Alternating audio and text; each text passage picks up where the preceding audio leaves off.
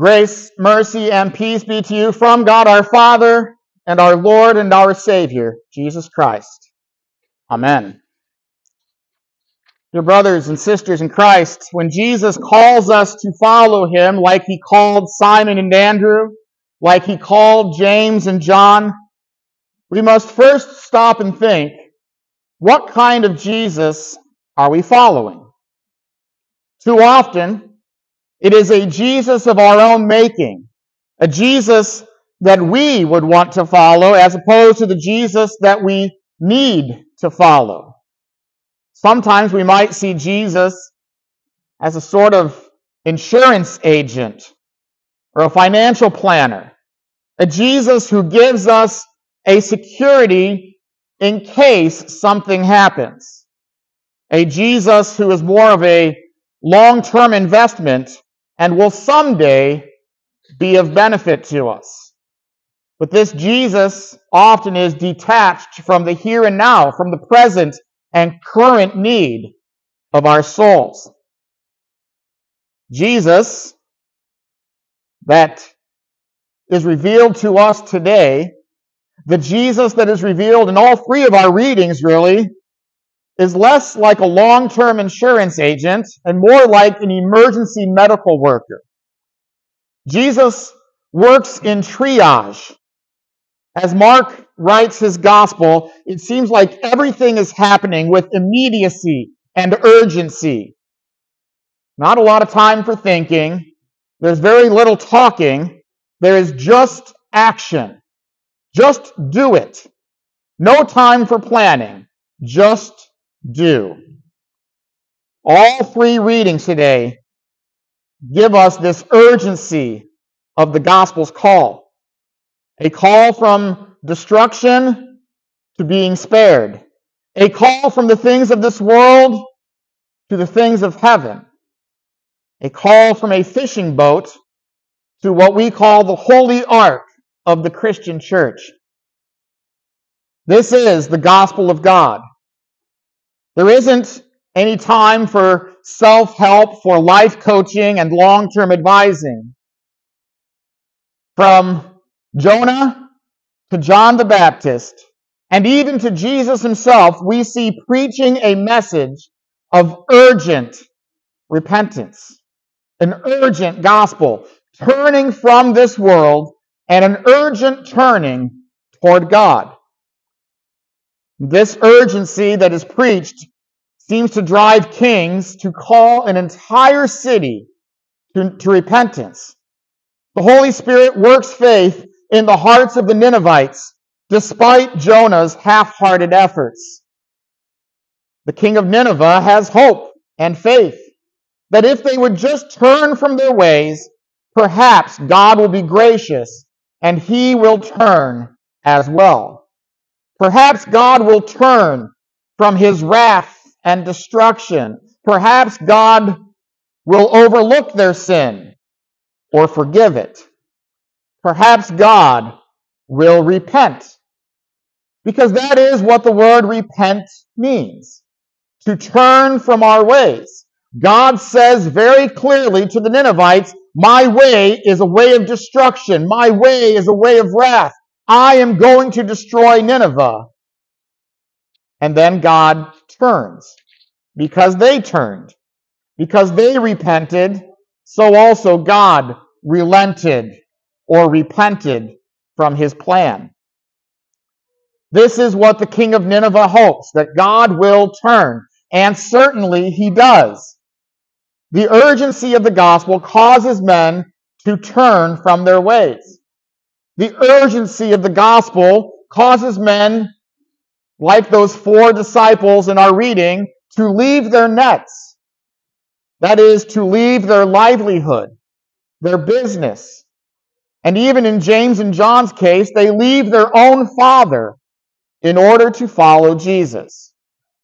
And this is important because the kingdom of God is at hand. Now, this leaving behind the things of this world is truly only possible by the Holy Spirit, by the Holy Spirit's leading us to leave behind our livelihood and even our families for the sake of the gospel is a leap. It is a leap of faith, and faith is only given and empowered by the Holy Spirit. And this is not to say that these things that are left behind are not important. Our jobs, our work, this is a blessing and a gift from God. Marriage, indeed, is a gift from God and a blessing given all the way back in the Garden of Eden. Marriage is good because God said it is not good for man to be alone, and so God made it good by giving Adam a partner, a companion, somebody to help him through this life. Yes, this is not to say that marriage is not good. It's just to say that marriage, even as a blessing from God, is only a worldly gift. And so marriage is a blessing from God. Our fathers and mothers also are blessings from God. They should be honored and respected, just as we would honor and show love to our Heavenly Father.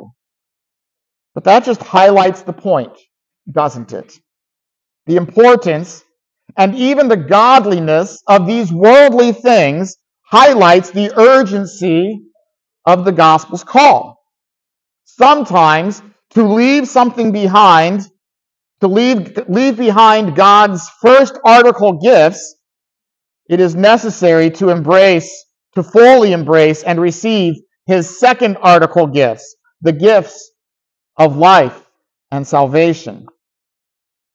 You see, the gospel is not a game which you can choose whether or not you wish to play. And therefore, preaching is not a hobby. It is not an art or a craft. It is not something subjective to the hearer, whether they liked it or not. It is not entertainment, nor is preaching just for the sake of education. Preaching is a matter of life and death. Listen to the preaching in our readings today. Nineveh will be overthrown. Or as Paul writes, this present world is passing away. Or in the words of Jesus, repent, for the kingdom of God is at hand. You hear the urgency in these voices. The gospel is not something that can wait until later. For no one knows the day or the hour when the Son of Man will come again. Just as it is urgent that God calls Jonah to preach, it is also urgent that we hear this proclamation, repent and believe in the gospel. And so it is in this spirit that Paul says husbands should live as though they had no wives, that those who do business with the world should act as though they had no dealings with it. Jonah, Paul, and Jesus are all calling us to an urgent repentance, for the time is fulfilled. For those who have forsaken their faith or become complacent in it, who have detached themselves from the things of God and attached themselves to the things of this world, there is urgency in our call to be fishers of men, to bring such people back by urgently telling them, Christ is surely coming. Of that there can be no doubt. The appointed time has grown very short. Come back, turn away, turn back to the Lord, and he will turn favorably to you. Jesus is the embodiment of God's urgency. God has turned his wrath away from the Ninevites, and he has poured it out on his own Son, Jesus Christ. In Jesus, God gives sons and brothers and fishermen a new purpose and calling. In Jesus, we receive a vocation that rises to the urgency of this moment. It was with urgency that Jesus set his face towards Jerusalem, knowing what had to be done. It was with urgency that Jesus became the Jesus that we need. and not necessarily the Jesus that we might want, in order to go to the cross and die our death. And then it was with urgency that Jesus hung his head and said, "It is finished," as he breathed his last breath. It is finished. It is complete. The time has been fulfilled. And on that cross, Jesus died for the sins of Nineveh. On that cross, Jesus died for you and for me, so that all who believe in him, John says, may not perish, but have eternal life. They will not die, they will live. You see, this preaching of the gospel, these matters of faith, are matters of life and death. For fishermen, their job is death. For those who fish, for those fish who are caught in the nets, their time is short and their end is coming. Whether those fish are sautéed, baked, fried, or blackened, their end is the same. All those fish that are caught in those nets will die. But the fate of the fish that are caught by the fishers of men, when they cast their net, it is in order to give life. The preaching of an urgent gospel is the preaching of life and immortality. Preaching the gospel of God sends out a net. It casts out a net that rescues from death and destruction. A net that offers life and salvation. Yes, when Jesus calls his disciples to be fishers of men, he is telling them to cast their nets wide and to cast their nets urgently, for the kingdom of God is at hand. Yes, destruction is coming. The end of the world as we know it will come.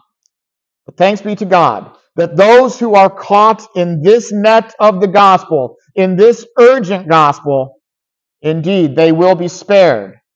They will be saved. God will relent of this disaster for those who are caught in the net of his church, for those who are baptized in the name of the Father and of the Son and of the Holy Spirit. Christ calls them his own.